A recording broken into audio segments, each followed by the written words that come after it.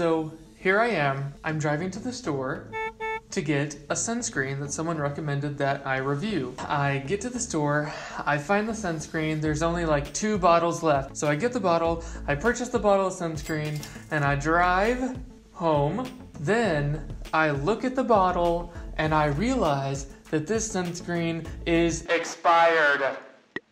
Whenever you're out looking at sunscreens, just make sure that the expiration date hasn't passed. You wouldn't buy moldy, expired bread, would you?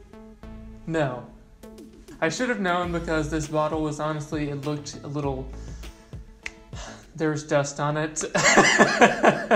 But yeah, I was just shocked by that. Like, they had a bunch of expired sunscreens at this place. So make sure that you are aware of that whenever you're buying sunscreen.